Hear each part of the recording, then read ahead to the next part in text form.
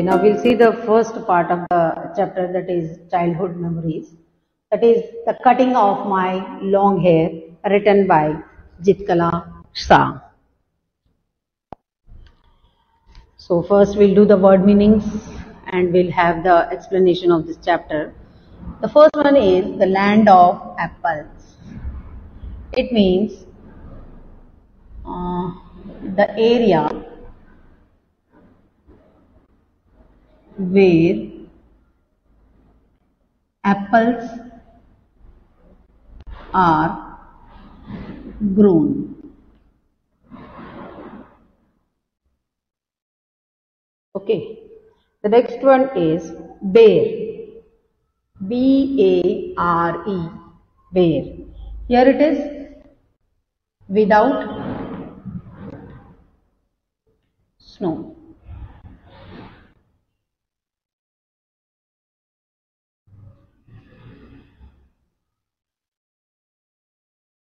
Next one is bell fry.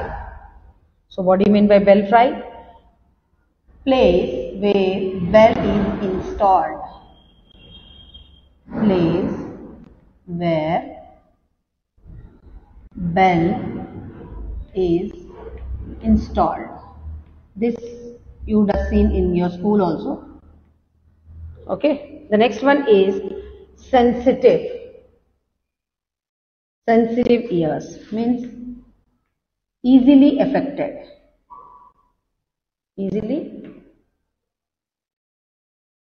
affected. Here it is A. Okay.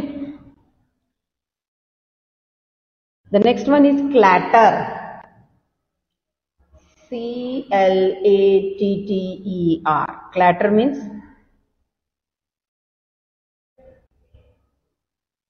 sound of objects striking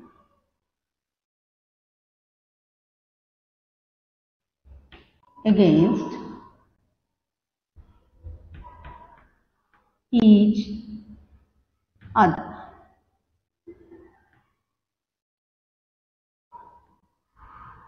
Okay, the next one is bare floor. Bare floor. This you know, that floor without a carpet. Okay. The next one is undercurrent.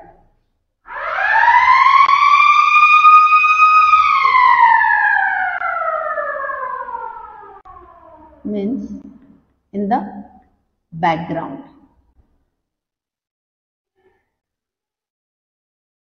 The next one is unknown tongue. Unknown tongue. Unknown tongue means unknown language, you can say. Here it is, unknown tongue means unknown language. Unknown language. The next one is bedlam. B-E-D-L-A-M. Bedlam. Bedlam means confusion, you can say.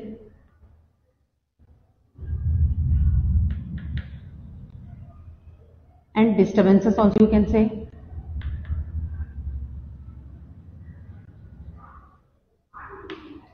Okay. The next one is murmuring. Murmuring also, you know. Murmuring means low voice, whispering, you can say.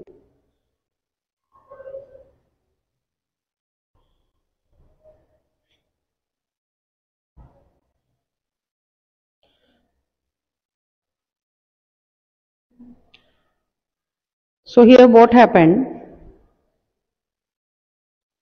Here the first day in the land of apples. The first day in the land of apples.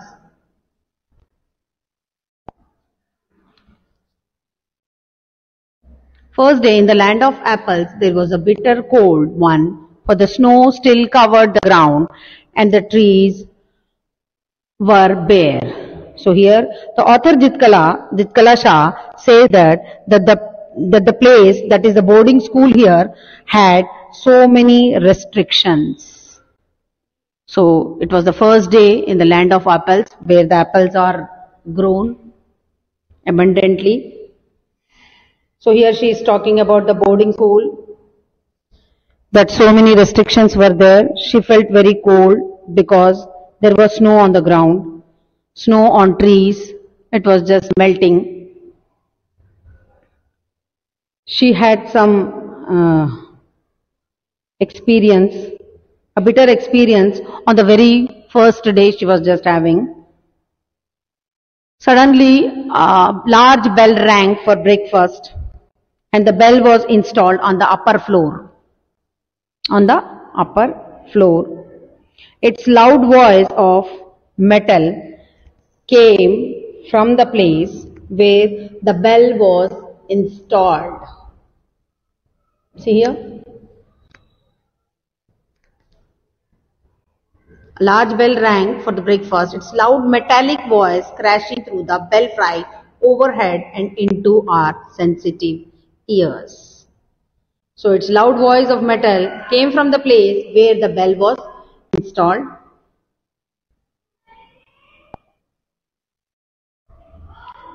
So the annoying clatter means the sound of the objects, it looks like it is striking against each other on bare floors without any carpet, gave us no peace. Means so the sound was very loud for their soft ears.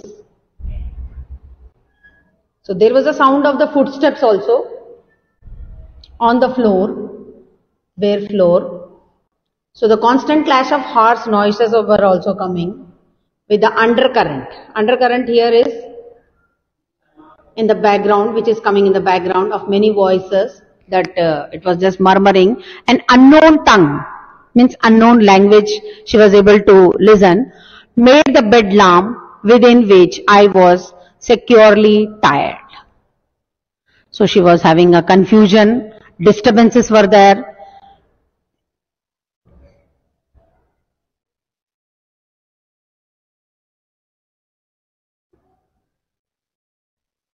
Created by many voices. So she tried, Jitkalasha, she tried to regain her freedom. But the struggle was useless here. So though my spirit tore itself in struggling for its lost freedom, all was useless. So everything, it seemed that it is useless to her.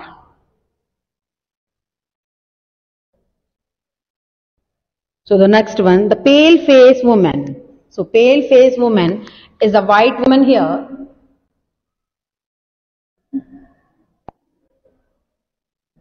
Pale face woman, it is a white woman. White woman. Stiff shoes. Stiff shoes means hard shoes, you can say.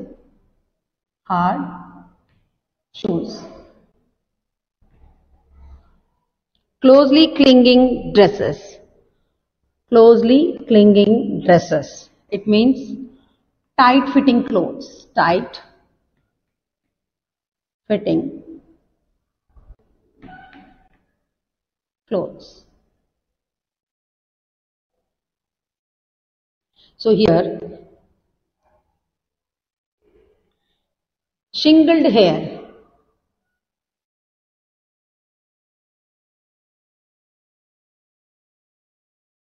Here what is happening? The pale faced woman with white hair came up after us. We were placed in a line of girls who were marching into the dining room. So here the white woman who had a white hair, she was walking behind these girls, those who were marching into the dining room, means those who are moving in the dining room. So these were Indian girls. So these were Indian girls. So what they have wore? They wore stiff shoes and closely clinging dresses, means tight fitting clothes they were wearing. Okay.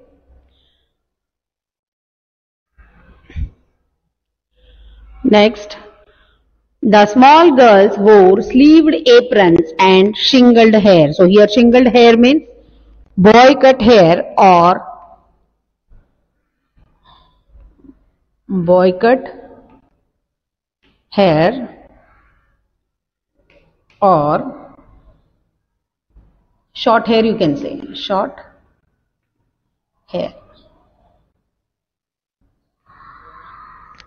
Okay.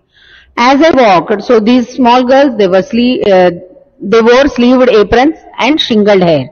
Means their boycott was their short hairs. So as I walked noiselessly in my soft moccasins, I felt like sinking to the floor, for my blanket and had been stripped from my shoulders. Sinking to the floor means sinking to the floor means feel ashamed.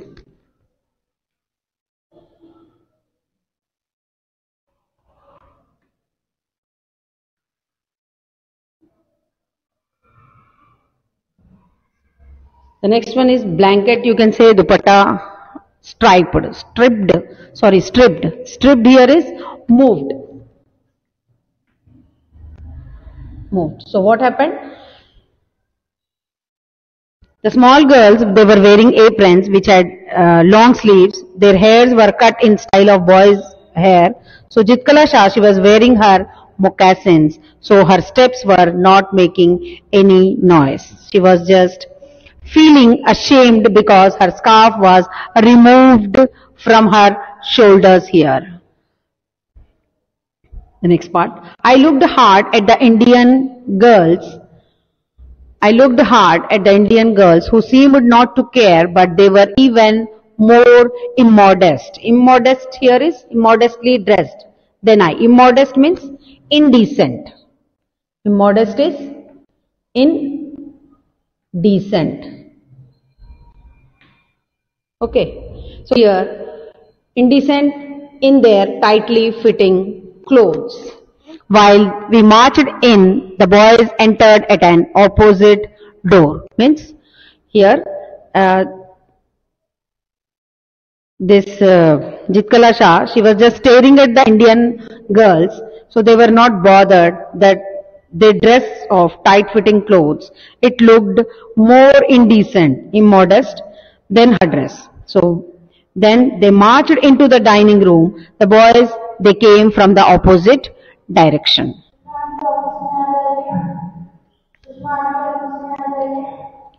Then I watched for the three young braves who came in our party. I spied them in the rear ranks, looking as uncomfortable as I felt. A small bell was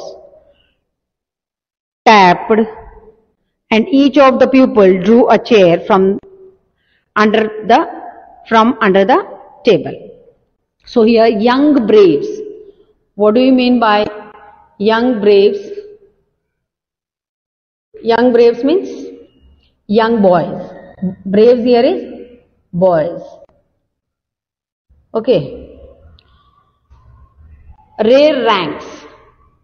What do you mean by rear ranks? Rear ranks is the back row. The students, those who are sitting at back row students.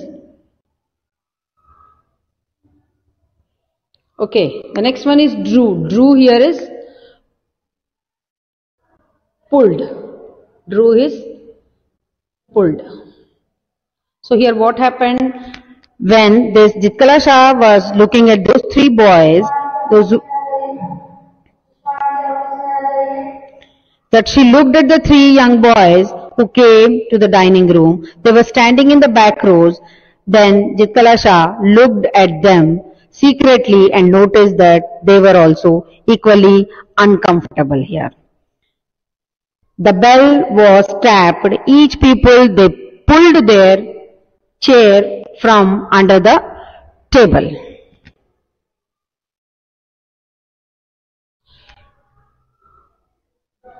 Next one. Supposing this act meant they were be seated, I pulled out mine and at once slipped into it from one side.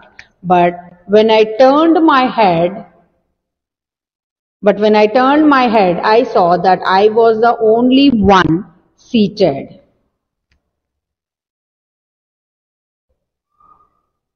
and all the rest at our table remained standing. So she imagined that after pulling the chair, everybody would sit in the chair. So she pulled her chair and immediately sat on it.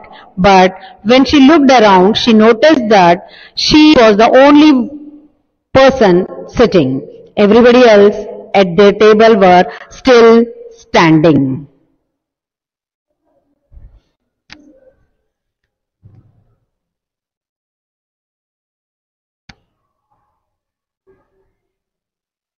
Just as I began to rise, looking shyly. Shyly here is nervously. Shyly means nervously. Nervously. So when she started getting up from the chair, she nervously looked at others to understand how the chairs were to be used. The second bell was sounded. Now the second bell, it rang, and all were seated at last, and I had to crawl back into my chair. So crawl here is move slowly.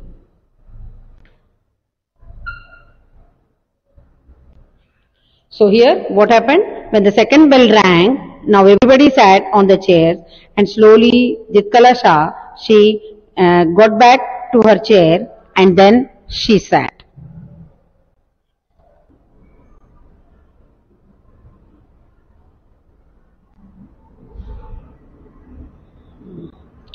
Now I heard a man's voice at one end of the hall, and I looked around to see him, but all the others hung their head over their plates. So here means she heard the voice of a man. He was standing at one end of the hall. So Jitkala Shah turned to look at him, that who he was. But all the other people, they bent their heads to look at their plates. Next, as I glanced at the long chain of tables, I caught the eye of a pale-faced woman upon me, and immediately I dropped my eyes, wondering why I was so keenly watched by the strange woman. So here, glanced, G-L-A-N-C-E-D. Glanced here is looked. Means as she was just looking at the long chain of the tables,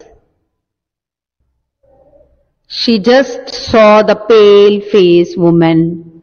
She was just seeing her. So immediately she dropped her eyes, means I dropped my eyes, means Jitkala Shah. She turned her face, wondering why I was so keenly watched by the strange woman. She was thinking that why she is going to watch her. She was not able to understand why this unknown woman, she was just watching her very carefully. Caught the eyes. Here caught the eyes means making eye contact, made eye contact here. The next one is dropped my eyes. Means looked down. Looked down. Wondering. Wondering is not understanding what was happening. The next one is keenly. Keenly here is carefully. She was just observing her.